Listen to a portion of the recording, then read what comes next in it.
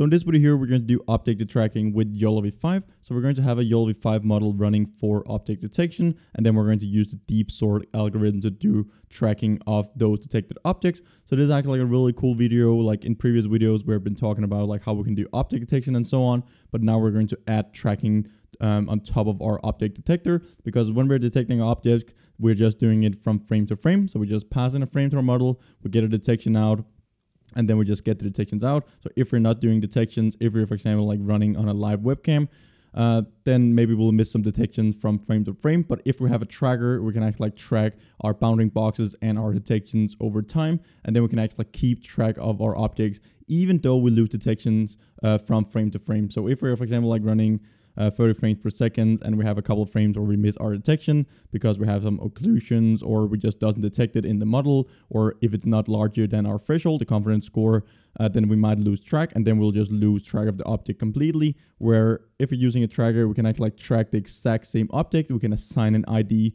to that object, and then we can track it over a number of frames, and then we can play around with some parameters and so on. But first of all, remember to hit the subscribe button and bell notification under the video here. Only 10% of you guys watching these videos here actually like subscribe to the channel. It's just a single click and it helps me and the YouTube channel out in a massive way.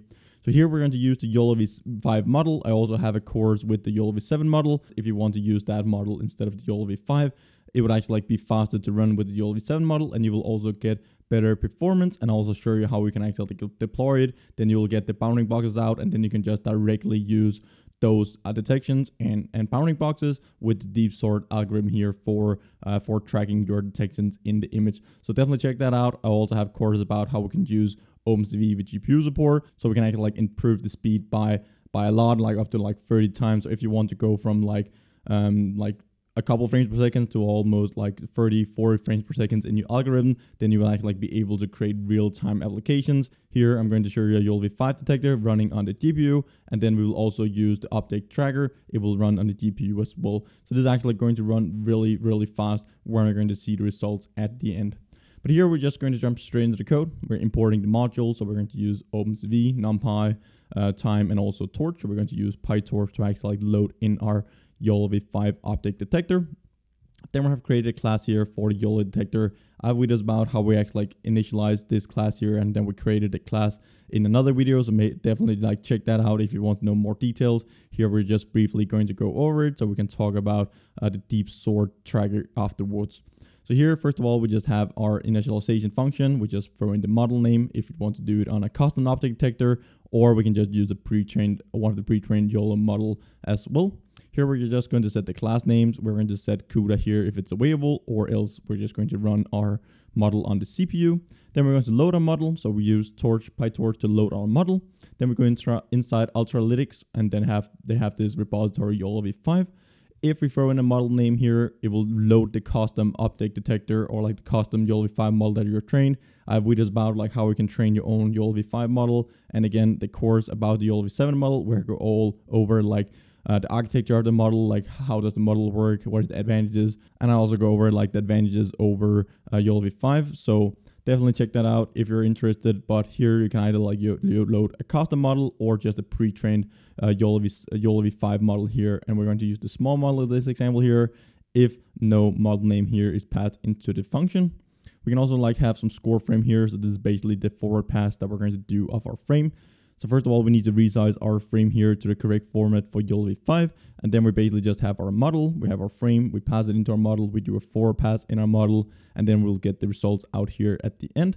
Then we can split up the results here to our coordinates of our bounding box, and also the labels for the detections that we're doing. So let's say that we want to detect a person, then we're throwing out the bounding box or the coordinates of the bounding box around me, and then also a label, which will be the corresponding like class that we're detecting. So that could be, for example, be a person. Then we can also convert a class to label. We can plot the boxes here as well. So if we have greater than some confidence score threshold, then we can actually like both draw, or we can actually like just append our detections to a list, and then we can return that list, do something else after that.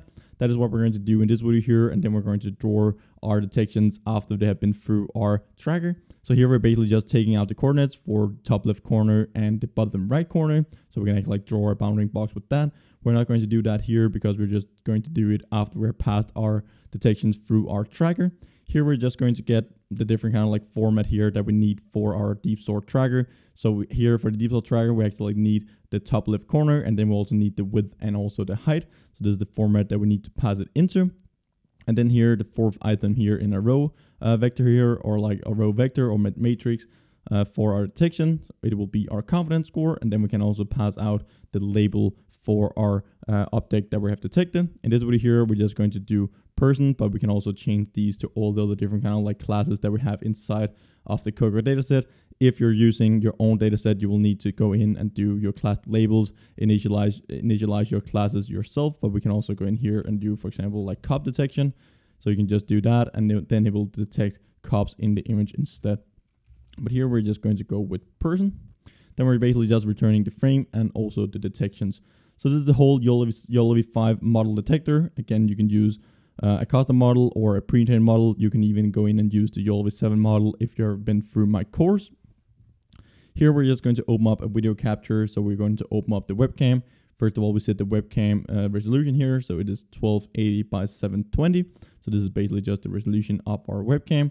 We initialize our detector here, which is equal to YOLO detector. The model name is equal to none, because we're just going to use a pre-trained model detecting people in the frame. Then we're going to import from our DeepSORT algorithm here. So basically here we have our DeepSORT real time. So first of all, you need to install that. So basically we can just go in and pip install it. So here is just pip install. And then we just have this DeepSORT. And then we have this real time one.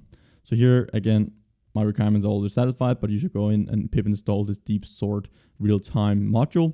Then we can just go inside that and import the DeepSORT tracker. We can then initialize it here.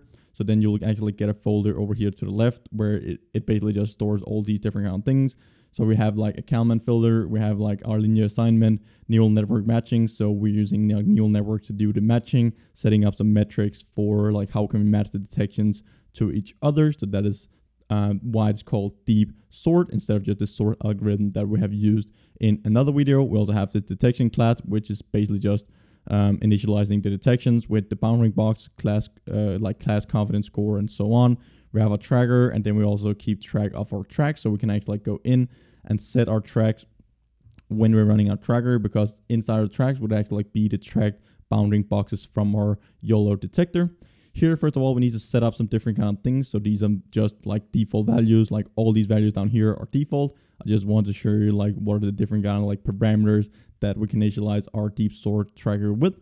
So max age here is probably like one of the most important ones. So this is like how many frames do we allow this tracker here to miss before we just discard that track or that bounding box or detection that we're like detecting and also tracking in the frame. Here we have the n init, which is basically just the number of detections that we need before we are initializing a track or a detection. So basically we need to do 2 detections in 2 consecutive frames before we're actually like initializing this as an object that we want to track over a number of frames.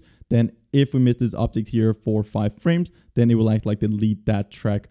If we're not losing track within like 5 frames, you can like tune these values here for your own application. But if we are doing 2 consecutive detections, we will initialize an object that we track, and then we just track it until we lose track of it for 5 frames. And then we will act like track it really nicely around in the frame, as you're going to see later on when we run the program. We can also set some other different kind of parameters here. We won't really go into details with that. We have some like feature extractor. We have a neural network budget. We have a metric here for like the matching cosine distance that we can set up, and also the non-maximal suppression overlap function value here as well. You can play around with that for your own application, but the most important ones are the max age and the n init. So here basically we can just go down, and again we can open up our webcam. So now we're basically just going to open up our webcam. Here we're going to read in a frame from a webcam. We start a timer so we can time how many frames per second do we actually like get with running this YOLO update detector plus tracking the objects around with the DeepSORT algorithm.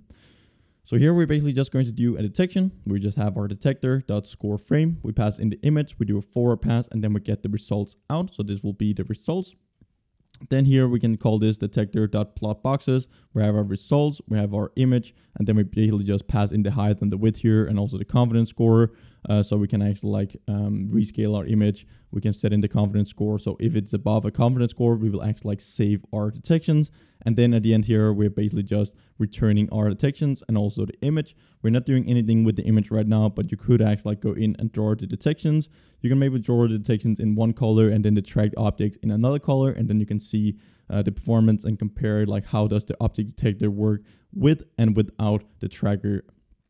So basically here we just have our predictions. Then we can just pass that into our object tracker. So this will be our tracks that it returns. So basically here we have an object tracker. We hit .update tracks. Then we throw in the detections and we also throw in the image. Here we can see that the bounding box expects to be in a list of detections. So then we can basically just see here that in each tuple we have this left top corner, we have the width and the height, we have the confidence score and the detection class. So this is basically just the format that we need our detections to be in when we throw it into our update tracks here. If you just go inside this function here, it actually calls all the different kind of like algorithms within DeepSORT. It uses the Kalman filter and so on. First of all, we need to do some embeddings of our detections and so on. We do non-maximum suppression. So that is what we're doing here. Then we update our tracker. Before we update our tracker, we actually like running this prediction step in our Kalman filter. And then after we have predicted our tracks, we will actually like run this update. So if we don't have any detections, it will just do this prediction state. And then we will actually like just use the track from our actual like Kalman filter that is tracking the objects. But if we have some good, actually have some good detections that we want to use in our tracker, we will actually like update our tracker here with our detections, and then we just have this loop going over again where we just do a prediction step and an update state and step for our Kalman filter. And then basically the Kalman filter just tracks these detections and bounding boxes over a number of frames. So that's basically like the idea behind DeepSORT. It's basically just this sorting algorithm running like Kalman filter under the hood, and then we use some like deep learning metrics to actually like keep track of the matches, how we actually like matching the bounding boxes and detections with each other. So basically here it just returns the track. So this will be all the tracked bounding boxes from our detections. Then we just have a for loop running through all the tracks. We get the track ID, and then we also get the bounding boxes here. So then we just convert our LTRB to our bounding box. So this will be our top left corner and the right bottom, like the bottom right corner. Then we can just draw a rectangle and also put the text. So we're going to draw a bounding box around that with OpenCV on our image. And we're also going to put the ID on top of our bounding box, because right now we're not just doing detections, we're also doing like tracking. So we need to keep track of specific objects. So if you just have a bounding box and we just like have a detection here, miss a couple of frames, we have a detection here, we can't really keep track of the ID. We don't really know like what is the exact ID. So this is more like tracking objects around than just doing like object tracking and getting some values of where the object in this single frame here.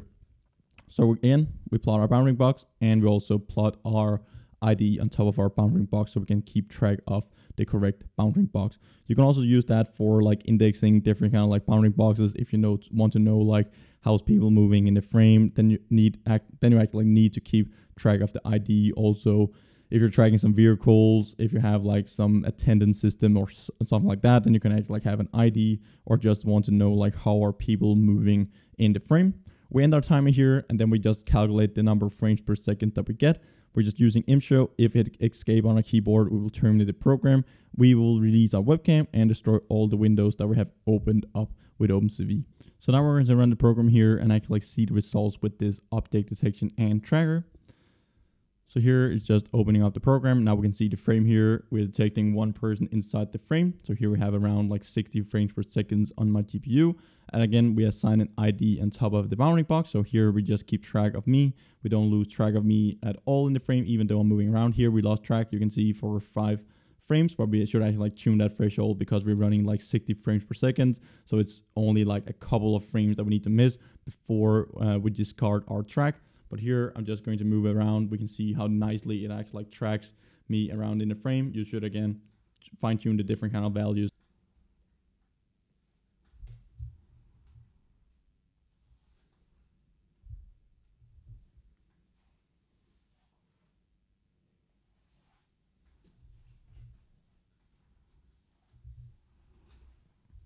We can also try with another class here just to see how it works if we're just moving the cameras around instead. So basically here we're just going to go up and change that to a cup. And then we're just going to hit save. And now we're going to run the program again. I'll take the webcam down so we can actually like track a cup here instead. So here we can see the detections for the cup class. This is actually like a class, but it's under the cup class as well. But here we can see it just keeps track of it really nicely, even though we move it around. Here we lost track of it. So this is a class. This is really hard to actually like track around in the image frame because again, this is not really as good as just a cup. So here we see we keep track of it. It is ID 19, even though I move the camera around here. Again, you just tune the threshold values. I can take up another cup here. Again, we just snap on it directly. We can move the camera around. We still keep track of the object. So again, this is a really nice object detector and a really nice tracker. It can be used for a lot of different kind of applications, and definitely like if you're using object detection, you want to keep track of the IDs, you want to like get that information as well, then it's really good to use the tracker and used in most real life applications because this is just really cool. Even though we have some occlusions, we can even still like keep track of it. You can see here the cup, maybe the detection lost track, but we can still act like detect it. And if you have a static environment and you want to have like, for example, like occlusion is coming in front of your camera. So maybe like people walking in front of your camera in some kind of like warehouse environment, then you can basically just set up like the maximum number of images that can be missed. You can just set that to a really high value. And then maybe like even if you have occlusions for a couple of seconds, they appear in your setup, then you can still keep track of your object behind that occlusion or like behind that person walking in front of your camera. So this is also one of the advantages of using a tracker together with an object detector. If I just take the camera up here, we can see that just running this object detector here, we run around like 130, 40 frames per second on my GPU. And then when we actually like doing our tracking, we're down to around 70, maybe 80, around 70 frames per second. But this is still really fast by getting these advantages here of the tracker, where we track around the objects in the image frame instead of just doing detections on individual frames. So that's pretty much it for this video here, guys. It has been really cool. This can be used for a lot of different kind of applications in the real world, because often you don't just want detections on individual frames. You actually like want to keep track of like where are your objects in the scene. So this is really cool for that. Thank you guys for watching this video here. And again, remember the subscribe button and bell notification under the video. I also have these courses here that you can check out. I both have for OpenCV GPU, so how we can actually use OpenCV GPU. We cover some really nice things, all the different kind of aspects within OpenCV GPU support. And then also have this course with the YOLOv5 model, with the architecture, how we can train it, how we can deploy it with OpenCV and ONNX and PyTorch. So thank you guys for watching this video here, and I'll see you in the next one. Bye for now.